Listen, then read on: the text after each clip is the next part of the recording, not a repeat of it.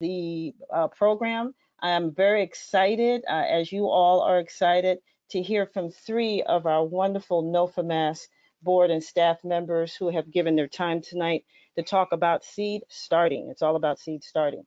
And so we are joined tonight by Jason Valcourt, NOFA Conferences Coordinator, and he's a home gardener from Swansea, Massachusetts. I think I saw some people from that area.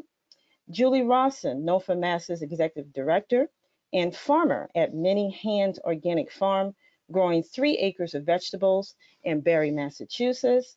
Those who are close by might be familiar with that. And we rounded out with Richard Robinson, NOFA board member and farmer at Hope Still Farm, growing 2 acres of vegetable crops in Sherborne, Massachusetts. Now, tonight's webinar, our format will be a talk. Each one of our panelists will give a talk on how they set up their seed starting operations, and then it will be followed by a panel discussion with questions and answers. And if you joined a little earlier, you heard some of the questions that were coming through, some of the dialogue, so keep those questions coming. You can utilize the question feature or the chat feature to get those questions to us. Or if you are dialing in by phone, we do recognize we have some people calling in. Feel free to text me at 413-214-1237. That is 413-214-1237 if you have a question and you are dialing in so we can get you included in this wonderful discussion. So without any further ado or delay, I am going to start us out with Jason Valcourt. He is coming live. He is live and in living color in this basement in Swansea. So he can start talking about his situation and his setup. And so, Jason, if you are on mute, feel free to take yourself off of mute, or I could do that for you.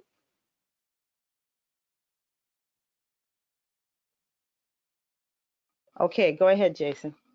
All right. Thank you so much, Anna. And thanks everyone for joining us. So glad that you're with us. And I love hearing that there's folks from all over the place with us. I have to start off by saying that I've never had this many people in my basement. I probably never will again. So it's very nice that it actually doesn't feel crowded down here with 200 plus people in my basement. So that's a first here.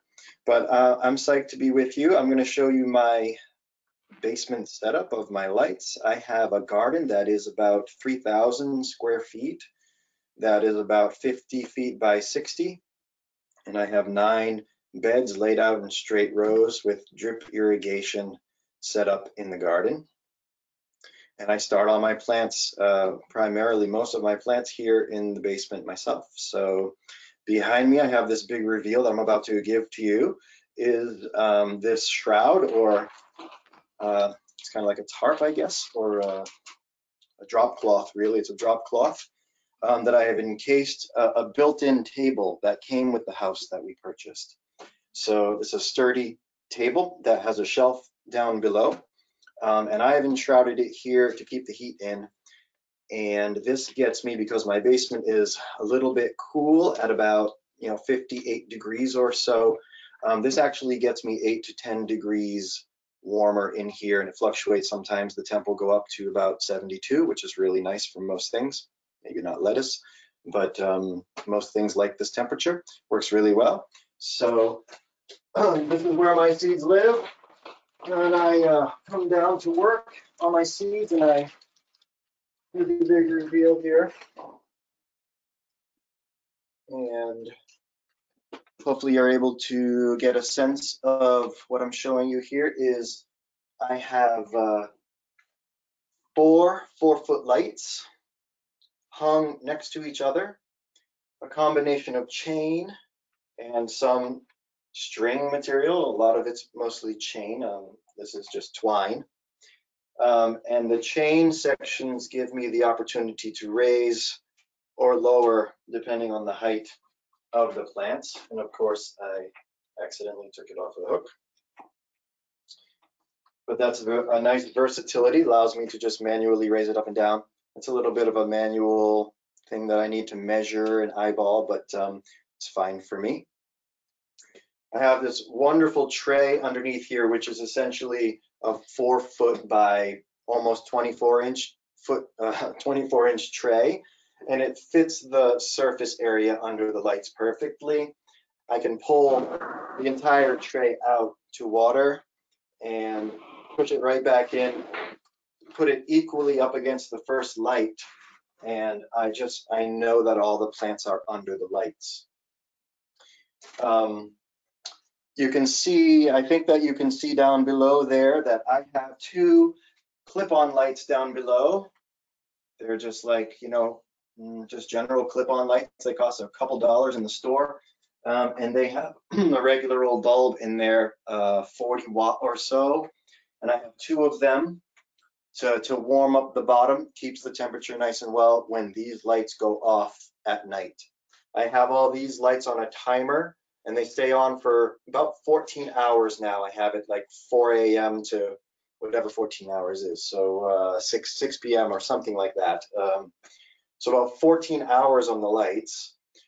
These are fluorescent bulbs. They don't take a lot of energy. The particular housing here costs about $17 at the hardware store or the Home Depot, whichever is accessible for you. The bulbs cost about $8 each, so each light costs around $32 or so to get into this setup. I'm going to turn these lights off so you can see. Maybe you can see a little bit better. And I'm going to move my camera, so bear with me for a moment. So you can see where the magic is happening. I have some onions started here. I have some broccoli, cabbage, and cauliflower started. In the peat pots in the front, I actually have an interesting situation. I had some winter squash seeds sprouting in my worm bins, which might be another webinar in the future. And I found these sprouting seeds and I just planted them. So I'm psyched to have mystery squash seeds, which is really fun in a garden setting. You can do a lot of that. I also have in the back, I have microgreens that I grow, a whole tray of microgreens here. And those are getting a little bit leggy, but they're going to leaf out and I will eat those directly from the tray. Can cut them once and they'll come again a little bit later, so you can usually get 2 harvests off of that sowing. I run out of space at a certain time of the year because I have an ambitious garden. You know, it is quite large for a home garden at 3,000 square feet. So I'm often having to balance what can stay under the direct lights and what needs to go up and be moved in and out of the house on a daily basis, which also helps with my hardening off process. It's kind of a natural capacity issue that I have, that once I'm over capacity here and things are big enough, I can bring them up. And I have another one of these trays that I can bring in and out of the house with help. And during the day they go out, the wind blows them all around a little bit and they get natural light. They get exposed to some lower temperatures, and it allows me to manually create more capacity. All of my seeds are planted into a mixture of 50% organic compost and 50% of an organic potting soil. I just mix it half and half. I suppose at this moment, I'm wanting my seed starting mix to have a little more oomph, so I'm trying to solve for that. Not sure if I need to go heavier on the compost, or I do try to give my plants a once a week dousing of fish fertilizer, a fish emulsion mixed into a gallon of water. And I will water them once a week, then water that in, and that they really like that. So that's a strategy for me to give the plants the nutrients they need. but I do want to solve for a more robust seed starting mix. Let's see, so how I water, primarily I water through my handy dandy little spray bottle. That's about it. I do have another watering can, but when some starts are tiny, that much water can smush them down, so I try not to do that. I can either mist things because I don't have that much to mist, even though the hand does get tired, or I simply remove the top and I can water with a precision nozzle here that's not a big splash. I find that technique to work really well. Of course, I have water access in the basement, which is very handy too. I do keep a seed log of all the things that I seed because I do have a farming background, and I have a seed log. I love to know if I sowed the seed on 320, 328, whatever. If I have a failure, I can trace it back to whatever seed packet I have to know that those seeds didn't work. And so I can know what to reseed, or I can know what variety didn't work. So I love to keep a seed log even for my garden. Let's see, I think as far as the mechanics of this setup, those are the main components. Got my 4-foot lights. I got a nice 4-foot tray. I have some heat underneath, keeps the temp up nice. I water with the spray bottle primarily, and I use half and half compost and potting soil. So I love to seed into these handy dandy trays that I have here. And what I have, move the camera a little bit. I have here, I purchased some seeds from Johnny's, some spinach. This I'm going to try this Bloomsdale spinach this year because I was feeling it. I also plant space as my primary spinach variety. I also have kookaburra as another variety. And typically when I seed something small like this, it doesn't have to be very deep. I'll take one of these little sticks, popsicle stick, make a quick little trough. This is probably something you're familiar with as well. But I don't always poke individual holes. I'll just make a trough, and I'll drop seeds into that trough.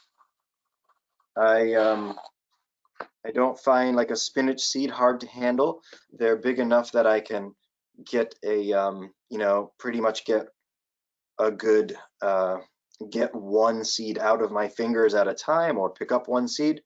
I'm giving these seeds about 1.5 inches of space or so. So that means I'll have, about 10 or 12, depending how good my measurement is and how much I want to squeeze some in there. I'll have 10 to 12 in there, so I'll have 24, approximately 24 plants in this one tray. And when I plant it out into the garden, I'll probably give my spinach an 8x8 spacing. So 24 plants is only going to take in a bed that has 4 rows in it. It would be a 32-inch wide or so. I need 32 in my bed. In 1.5 foot, I can plant 24 plants, which is pretty significant for my home, which is there's primarily 2 of us, though I do feed, I do share a lot of food.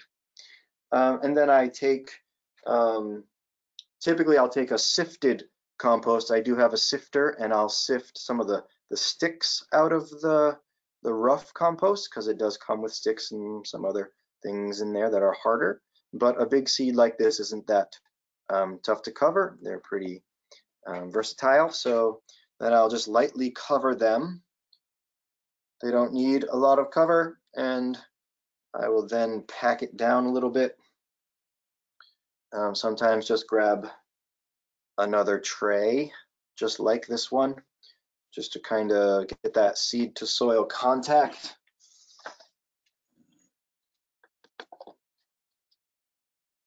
press it in a little bit maybe. And then I'll give it a good watering. And at this stage, I sometimes opt for bringing this up into my living room and putting it in my other tray that's up there, because it doesn't need light until they sprout and I have a space capacity. So I'll water this in up there, put it in my living room, have approximately 70 degrees or 66, 68 degrees up there. Seeds like it. When they break through, I'll then prioritize and see if I can get them into this mix so they have the light here. And that's pretty much how it goes. So hope that you found that informative. I always do label my things as well, so I'll take a half of a stick here and I'll write the variety of spinach and the date that I sowed it on, and I'll stick it into the pot. And that's my story. All right, Jason, that is an excellent story. Thank you so much. We got some questions that I think we can give directly to you during our Q&A at the end. So don't move, don't touch that dial. We will be getting back to you with our discussion and Q&A at the end. So thank you. And your basement's looking good, very productive. Thank you. Thanks, Anna. All right. Now our next presenter will be Julie Rawson. She is, again, NOFA-Mass's Executive Director and farmer at Many Hands Organic Farm. And Carol Roselle, our Education Director, will be assisting with the presentation on that end tonight. So Julie, if you want to unmute yourself, and Carol, you now have the presenter role, so you can start to show your screen. And I see Julie. All right. So Julie, the webinar is now yours. You can take it away. Okay, I think Carol is going to show some short videos that I took on Monday, I think. And right in here, we're just showing you how we get our seed starting material, our potting soil from Ideal Compost in New Hampshire. He's one of the bulk order suppliers, old friend also.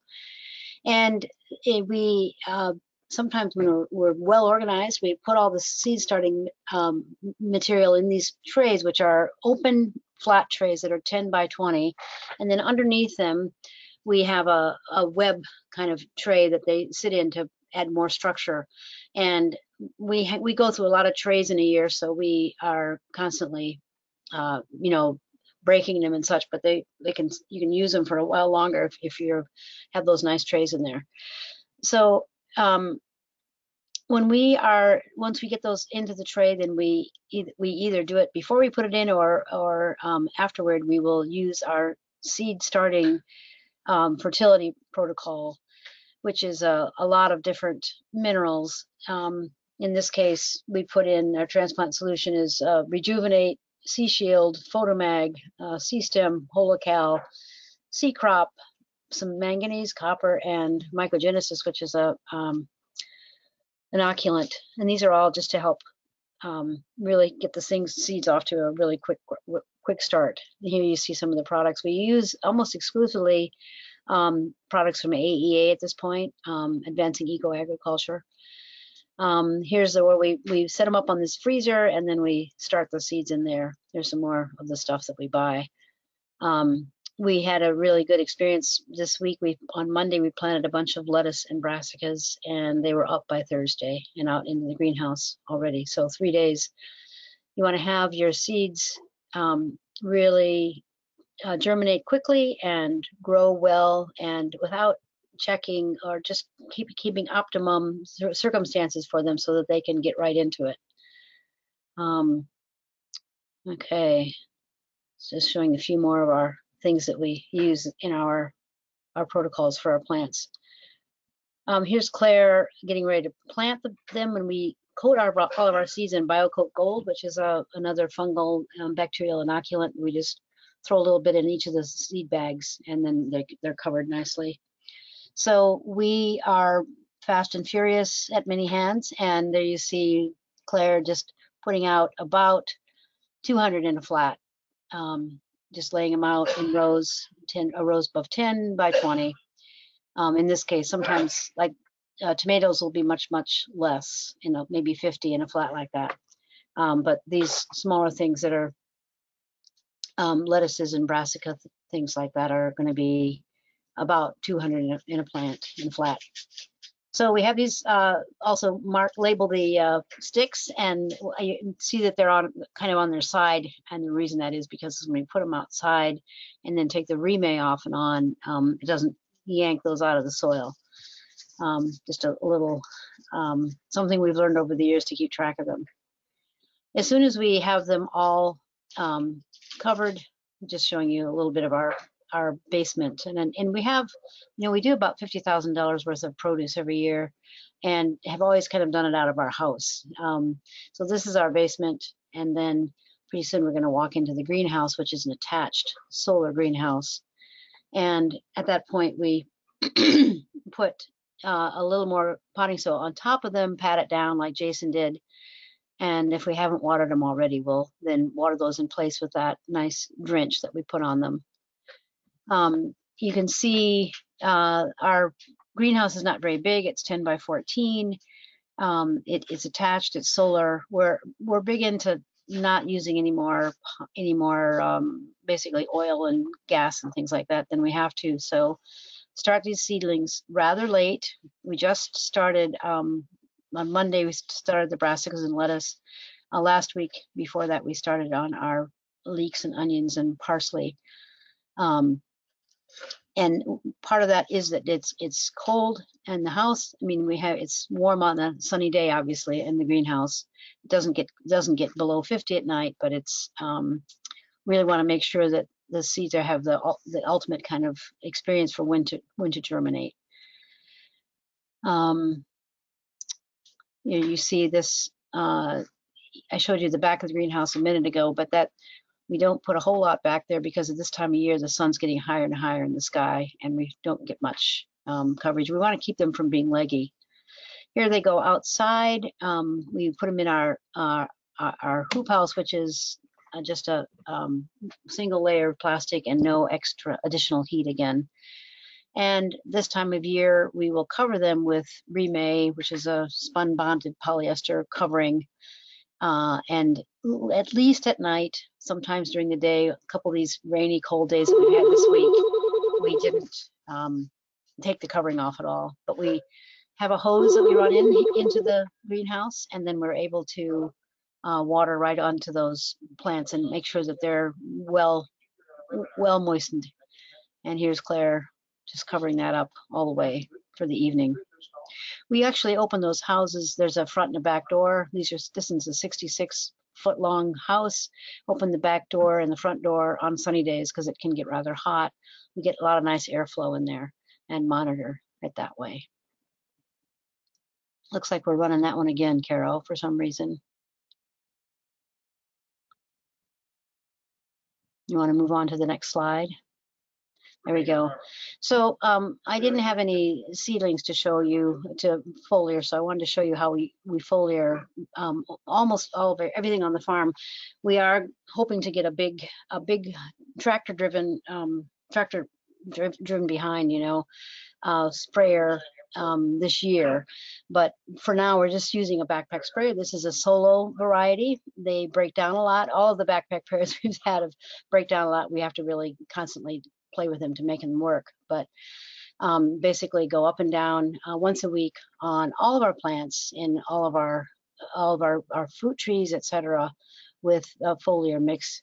And I actually have recipes for all these things that I put on. If anybody would like to get any of our recipes, you can just send me an email at or julie@imhoff.net, I guess, mhof.net, or nofamass.org, either way, and I can send you our recipes. So that's about it, I think, for our. See, there we go. That's me and Jack in the barn. Wow, Julie, that is wonderful and very, very intricate, but seems like very easy to do to a certain degree. So Yeah. wonderful presentation. Just like Jason, hang out, stand by. We'll have our discussion and Q&A towards the end, and we have a lot of questions that came in, so thank you so much. All right, so we've heard from Jason, we've heard from Julie, and Julie, you can go ahead and put yourself back on mute. And now we are going to round out our presentation this afternoon with Richard Robinson over at Hope Hill Farm. We also have a handout that you can pull off of this, off of our GoToMeeting dashboard, and he will be talking about his operations at his farm. And if you have a problem pulling the handout, just let me know. Send me your email and I'll get you that handout. And Richard, you are all set. Thanks, Anna. Thanks very much. Just before I get started, I just wanted to say it's kind of amazing to hear the variety of ways people do the same job. And it reminds me of something that the founder of Vermont Compost said, is that he was talking about garlic. He said garlic loves to grow, and plants love to grow, and there's a lot of different ways of doing what we do. I'll show you mine. I'm going to switch over to sort of a film and slide presentation I made, and if all goes well, I'll walk you through it. Let's see. Can you all see that? Is that all right, Anna? Can we see this? Yes, right. We're seeing it. We are seeing it. So we're down in my basement here. This is my seed starting room. I'll walk you into it in just a second. It's 6 feet wide here. That door is about 2 feet wide, and it's, you'll see in just a minute. It's got 2 sets of shelves, one on either side. There we, oops, we lost it there. That's fine. Shelves on either side with a central aisle down the middle. I found this to be an extremely versatile, simple to make, and extremely useful addition to my farming operation. There's a rolling cart. You can see it toward the end there of the aisle there. Rolling cart that goes back and forth that helps with watering, seeding, and everything else. The room is about 13 feet long. You can barely see there on the front left side. That's where I do my potting. I'll show you that in just a minute. And then banks of lights, just like Jason, I use 4-foot shop lights. These are T8 fluorescents. They are, I have not yet tried LEDs. I keep kind of inching toward that and then backing away from it because I just can't quite figure out what the right system is. So I'm pretty happy though with these fluorescents. One of the nice thing about fluorescents versus LEDs is that they're warmer. And down here in my basement, which is even colder than Jason's, it's really nice in February to get that heat. The plants really love it. I use 3 lights. You can see there at the top, 3 lights per shelf. And I've got 4 10-20 trays under each bank of 3 lights. And I'll show you a little bit of what's growing on each one of them.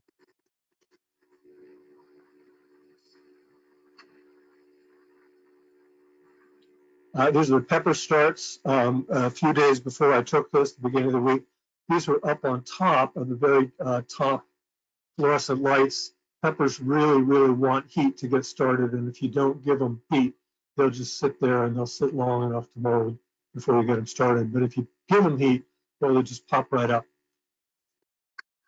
Down below that, these are artichokes. If you've never grown artichokes, it's a trip. You really can grow them in New England. You have to convince them, though, that they want to do in 1 year what normally takes 2 years. And the way you do that is to start them and then get them outside early while it's still cool outside, not frosty, but cool, so that they think they've been through a California winter, and then they'll flower. They're biannual, but the Imperial Star and there are a couple of other varieties you can actually trick into flowering in their first year. They don't overwinter well in the soil. We've tried that, and maybe 1 out of 30 plants will survive. But we don't make much money on them, but we try every year. Down below that, we have a tray of lettuce that has just sprouted. That's 2 days up there, and then behind some asparagus. We're growing asparagus. There's some more asparagus on the side. We're growing asparagus from seed for the 2nd time this year. We're trying to increase our asparagus crop, and rather than buying the plants from one of the big nurseries, we bought seeds, and we've really been happy with the way these plants just pop right out. They send up shoots. These now are just about to go out to the hoop house, so I can make some more room in here. They will sit out in the hoop house for probably until mid-April, maybe the third week in April, and then we'll put them in the ground, cover them with some row cover to keep them nice and warm while the weather settles. And then down below this, we have something that we're including now in our spring salad CSA, which are pea shoots. You can get a real nice crop of pea shoots in a 10-20 tray. You soak about 1.5 cups, 2 cups of field peas. You can get those from High Mowing or from somewhere else. Soak them overnight and then spread them out in 1/2 inch of soil. About 2.5, 3 weeks later, depending on the temperature, you'll just get the most gorgeous crop of peas. And we cut them down and give them to our CSA people, and they're very well appreciated this time of year. Now we're going to go on and look at, there's my, Let me talk briefly about how this room is constructed in case you want to construct one of your own. I did a presentation at the winter conference about this construction in a bit more detail. Happy to send you the PowerPoint from that. But it's really pretty simple. It's made from 2x3s screwed together. As I say, these sort of ladder-like structures are about 2 feet wide from the front to the back there. And then they're attached, because I'm in the basement, they're attached to the ceiling joists. And then I run 2x3s as open shelving between them. And then I put my trays right on that. The fluorescents hang, you can see there on the left, the fluorescents hang from just screws put into the 2x3s. And I got this chain at Home Depot, just cut it about 5-6 lengths long, and makes it very easy to adjust. I like this a lot. Works very well. It's going to take us a minute to get through this here. We do almost everything in soil blocks. We do a little bit in flats, but almost everything in soil blocks, and I'll show you those in a minute. 1.5-inch blocks for our faster plants, our smaller plants. Lettuce, we plant a lot of lettuce. Bok choy, spinach when we grow it inside. Herbs, kale, and flowers. We do about 6,000-7,000 seedlings of those every year. 2-inch blocks we use for our tomatoes, our zucchini, our bigger plants, our warmer plants, our cucumbers, peppers. Tomatoes will spend 3.5-4 weeks inside. Zucchini grow too big in that time, and so we plant them a little bit later in the season than the tomatoes. I've got my tomatoes started now. Zucchini, 2.5, 3 weeks, and they're overflowing the tray, and we've got to move them outside. Then we also do onions, leeks, and shallots in flats. Those have already moved out to the hoop house. Try to put them in the ground next week. And we use the seed room from January to August, and right now is really the peak time. We're battling about what does and doesn't get started next, and how quickly we have to move stuff out.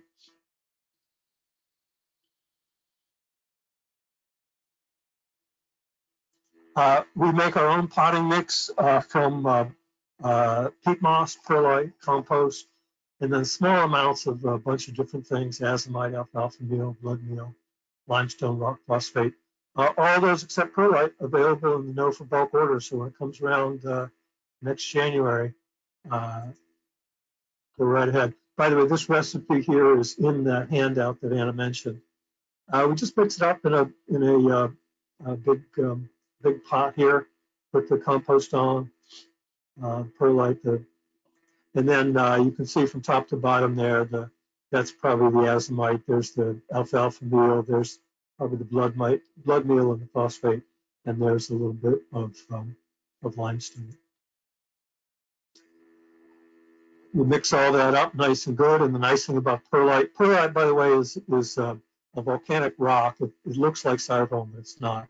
It's a volcanic rock, and I love the fact that the perlite kind of gives me a good visual for how well the mix is mixed together before I start.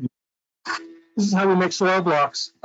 We put it in this, which is a mason's tray. You can get that at the Home Depot stores as well. You add water until it looks like a nice, and then put the soil block maker in.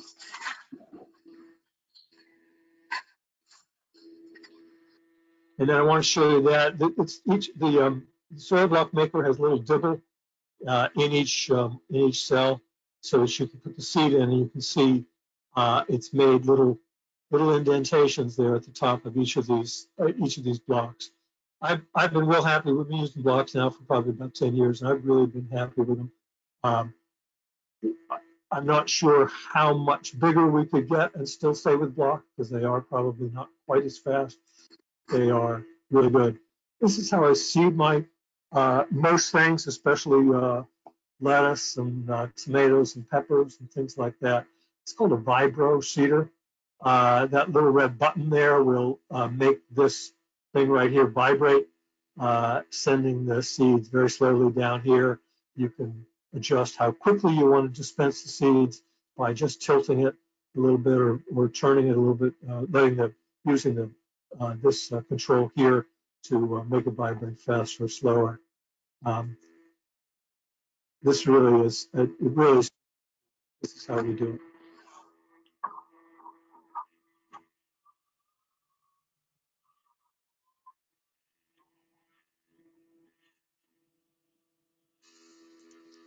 And then lettuce will sit in the cool. We don't want lettuce to be warm. The seed, if you get it warm, will go into dormancy and won't germinate, or you get very spotty germination. So I put these on the bottom shelf in the dark, in the seed room, where the temperature is probably no more than 60 or 65. Even now, when the top is good enough for peppers, it's up to 80, 85. We've got pretty good temperature stratification unless I turn the fans up high, and that's good for lettuce. This lettuce has just popped out. You can see there what the texture of the soil block looks like. Keep it nice and wet.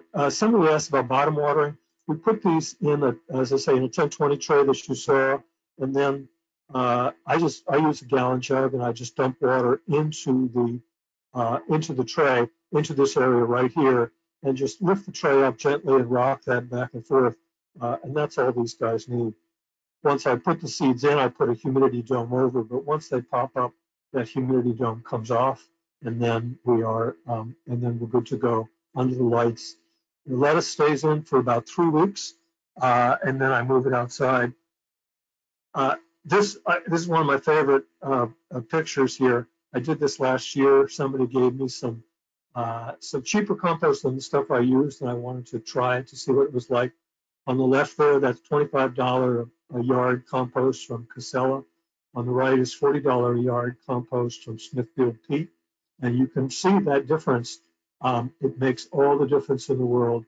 And the difference between these become even more exaggerated when these things went outside. You could tell immediately 3 weeks, 6 weeks down the line as those became mature lettuces. The ones started poor compost, they never caught up. So I really, my advice is buy the most expensive compost you can afford.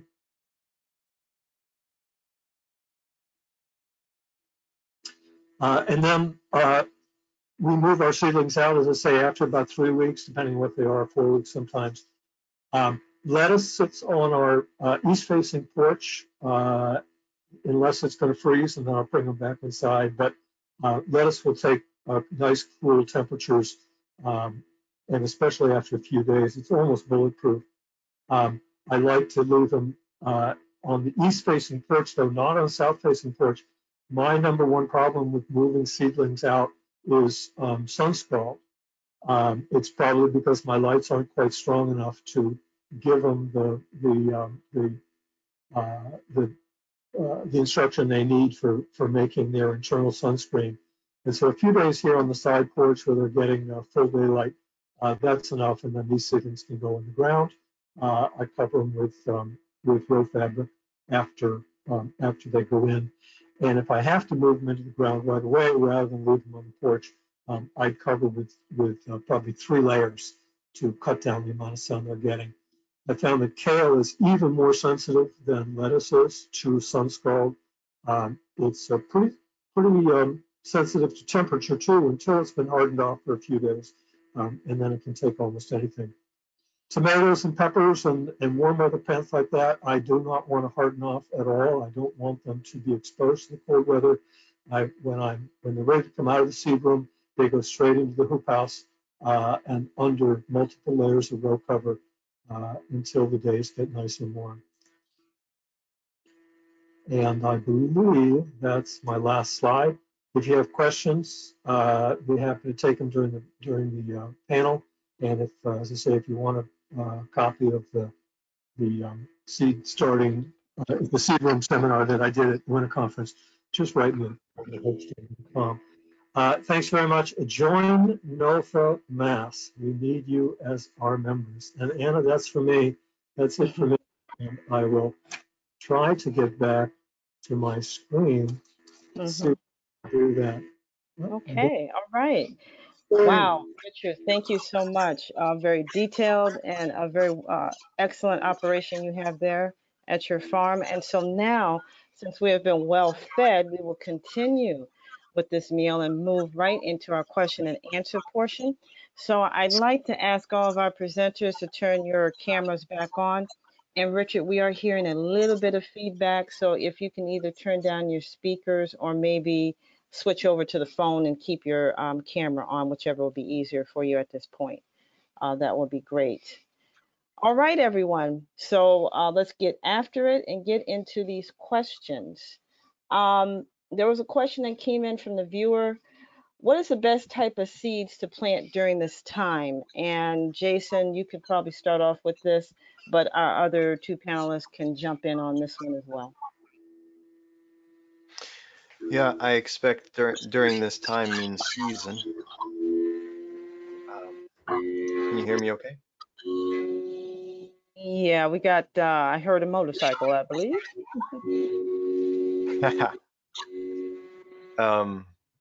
I don't think it's mine. It might be. Okay. Give me 1 second. All right, Jason, you should be good. Okay. Mm-hmm. All right. Yeah, I think as far as season is concerned, I mean, right now it's definitely time to put your peas in the ground. That's for sure.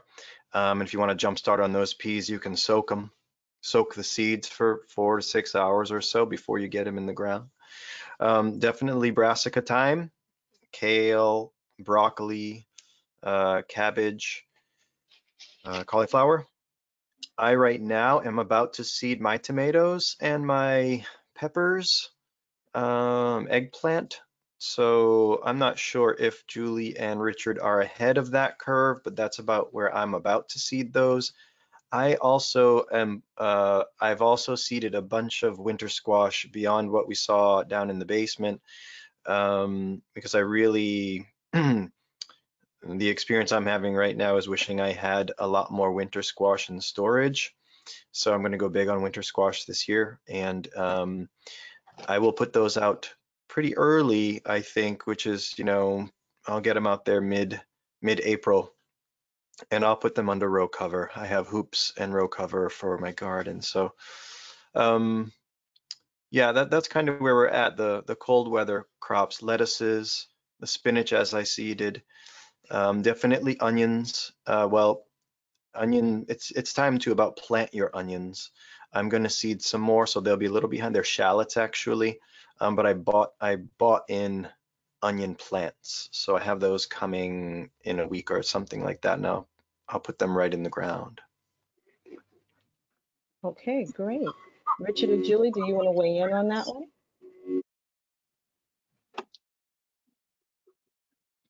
Richard, are you you're on mute, Richard, maybe? We can't hear you, Richard. Okay. We can't hear you, Richard. Unmute him myself.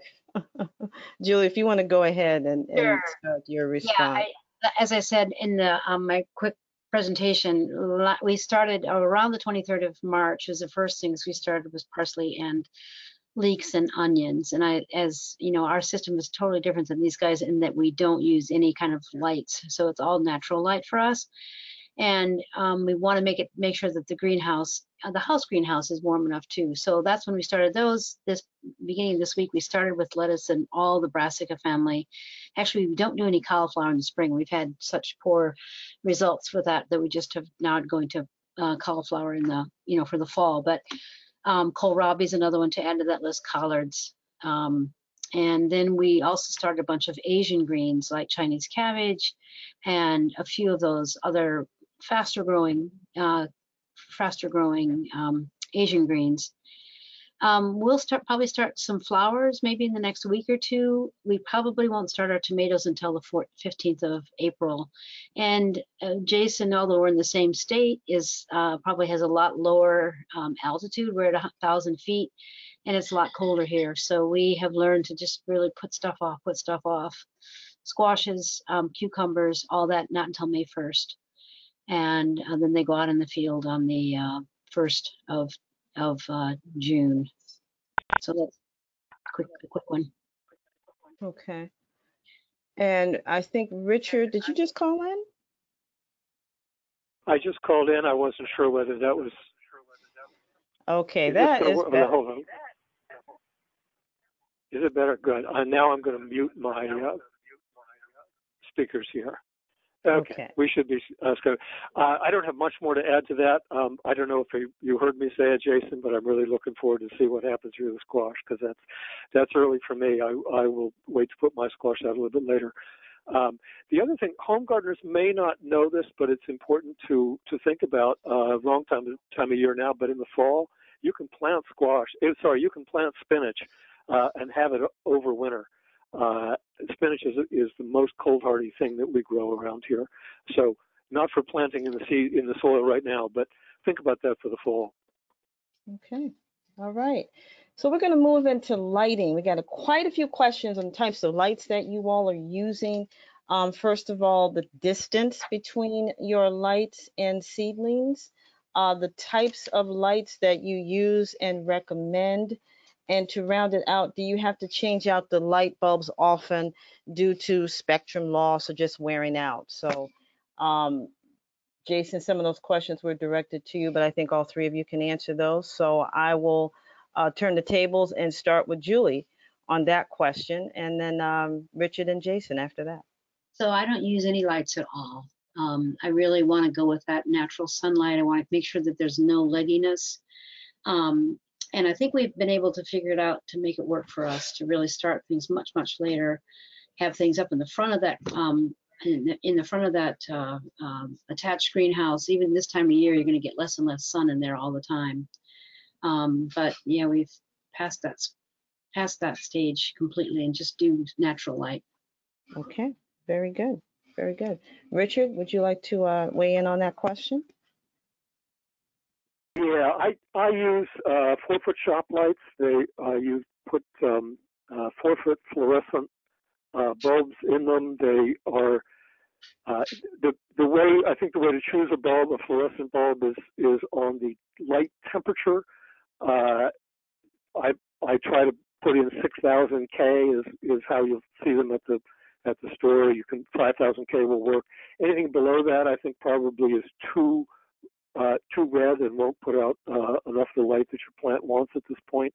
And on the question of how long they last and turning them out, the fixtures themselves, my experience, they'll last a long time, multiple years certainly, but you will every once in a while get a bad ballast on some of these cheap fixtures that Jason and I use, and we do use cheap fixtures.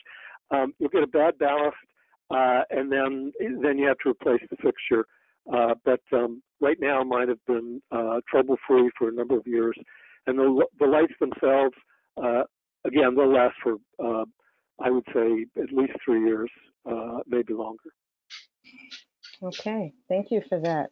And Jason, you want to round this particular question out with your response? Yeah, I've had my setup down there for 4 years, and I've been fortunate with no mechanical failure at all, and the bulb are still holding. So I agree with Richard and the research. I've done minimum 5,000 K, a daylight bulb or something like that, but 5,000 to 7,000 K. I recently bought I doubled, so now I have 4 of those lights instead of 2. And I ended up with T12s, but then in like further research, I realized that T5s are stronger. They're a skinnier bulb, but the fixture is more expensive. You really can't find a $17. I wasn't able to find a $17 fixture for a T5 bulb. And it is a trick to, you want to keep you almost can't max out how much light they want. So as close to the plant as you can absolutely get them. And that gets tricky when you have a 4-foot bulb and you have some plants are just starting tiny and some are already up. You have to balance that out. So, you know, I'm always working with legginess on some plants. It's a balance that I have to accept because it's a limitation of the 4-foot plant, and I plant small amounts. I don't have like huge trays and I don't have a greenhouse. So. Okay. All right.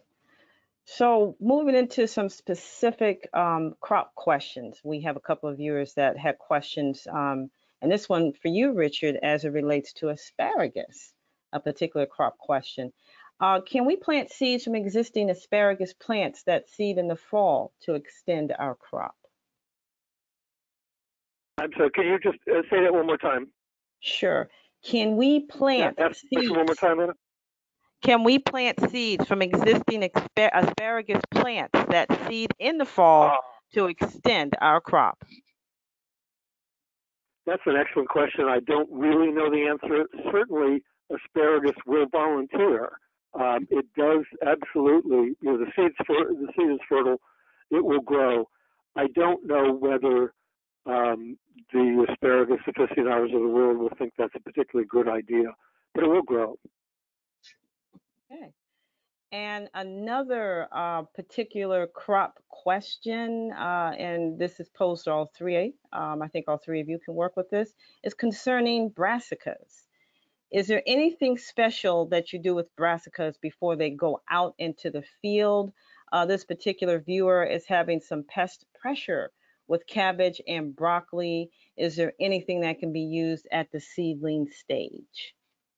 I'm happy to talk about that one. I think that probably you have too much nitrogen in your system. People often use nitrogen, supplemental nitrogen. They get aphids and all sorts of other things in their seedlings. And I think if you can hold on the nitrogen and really go with a really balanced potting soil, and like I say, I really depend on my foliars and my drenches that I use on my seedlings, and absolutely no pests. And that's the goal, is to not have any pests at all, because you've got a really healthy system that they're growing into. Okay, excellent, excellent. Jason or Richard, would you like to weigh in? I have nothing I could add to that. I thought that was exactly right. And I'm looking forward to taking the nitrogen out of my brassica seedlings next time I plant them. Okay. And Yeah, Jason?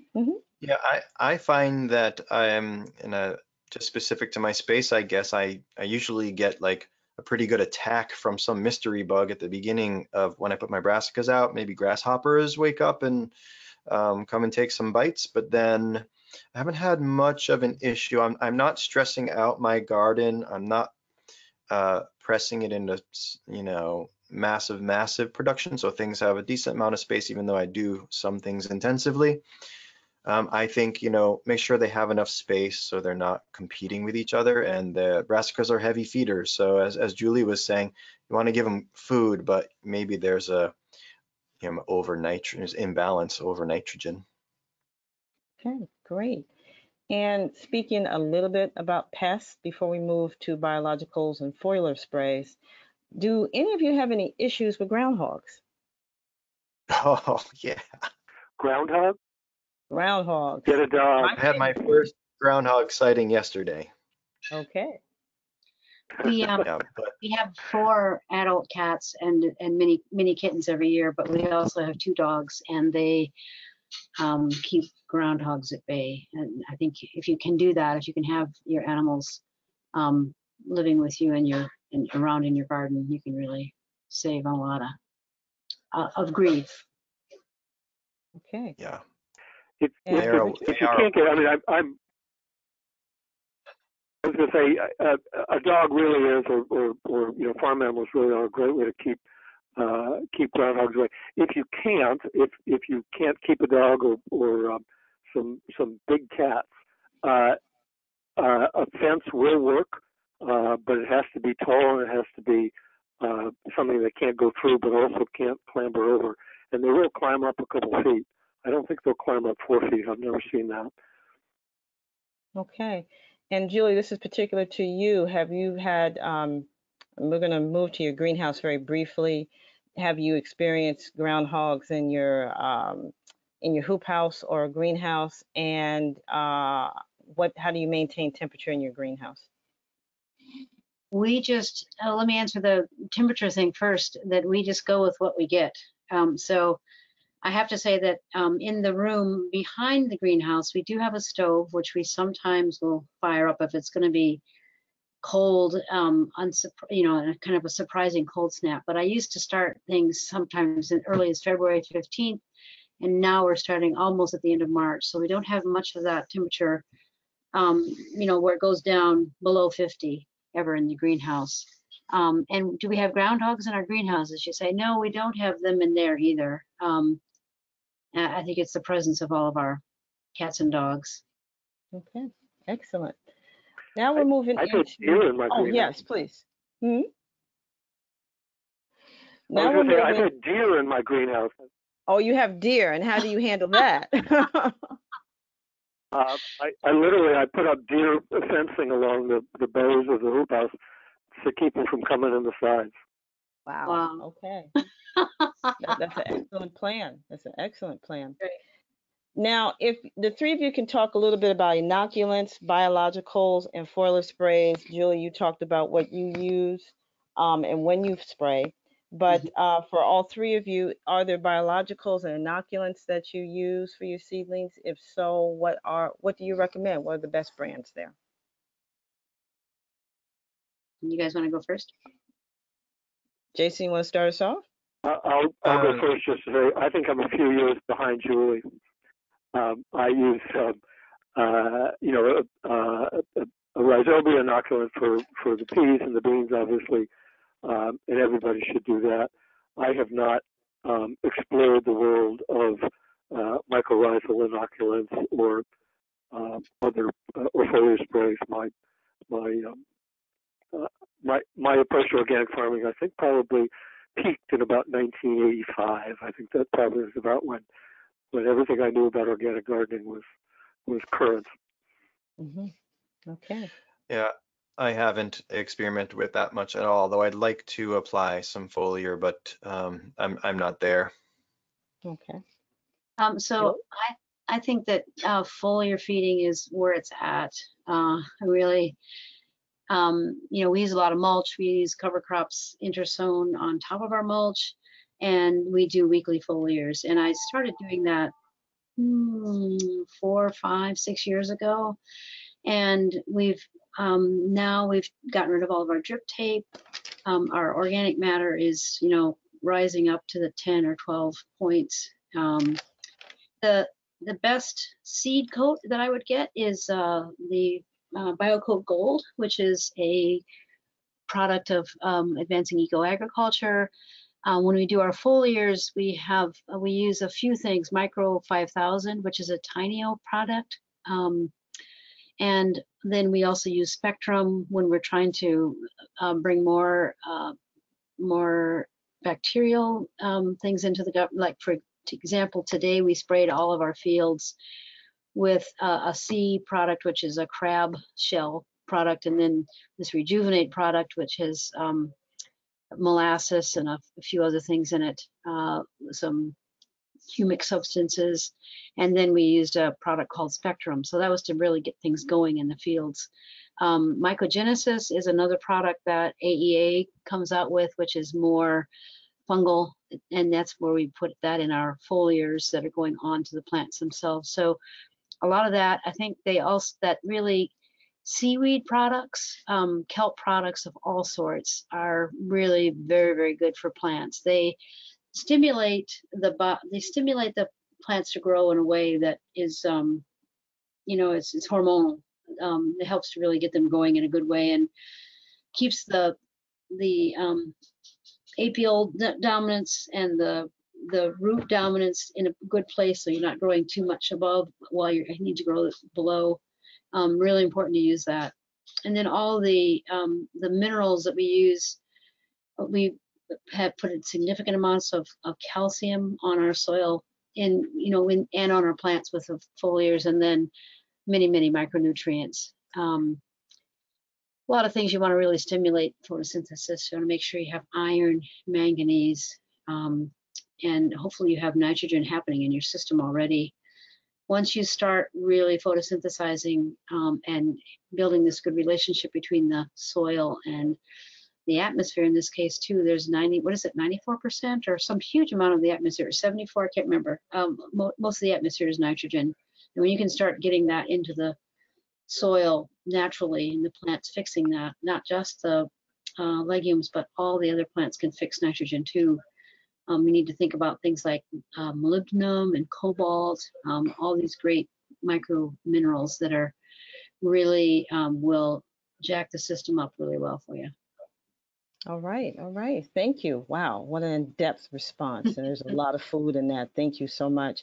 So as we begin to wrap up, I want to get to these final questions and some final comments for the night.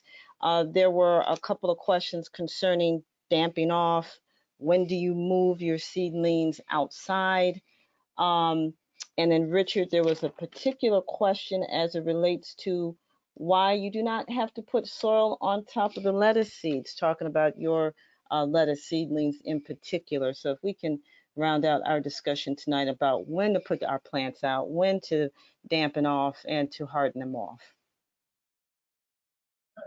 I will jump in. So on that question of why I don't need to cover the seed, when I put the seed in the little dibble hole in the soil block, and then put the humidity cover over it, that seed is in a just about 100% humidity environment, and once it sprouts, that can come off. But until it sprouts, that stays on. The reason for putting soil on is just so that the seed doesn't dry out, and with the humidity, it won't dry out. Question about damping off, which is a fungal disease. The only thing I do for damping off is I keep a fan going on the most sensitive crops, which are the spinach, Swiss chard, beets. Those guys will really, in my hands, really succumb to damping off unless I've got a fan going on them, and that pretty much takes care of the problem. Okay. And Jason, you'd like to weigh in on that?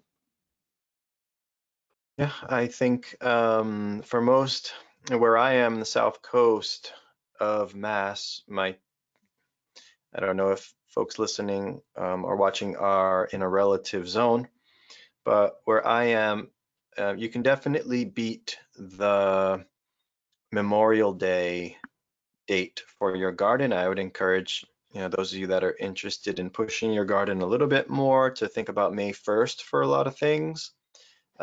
Maybe not your tomatoes if you don't feel comfortable with that, but you can definitely get going in your garden, like with peas now here, and you can get some food out there in April, late April, and definitely all through May. I'd encourage folks to grow kales and definitely get your broccoli and your cabbage in April if you can.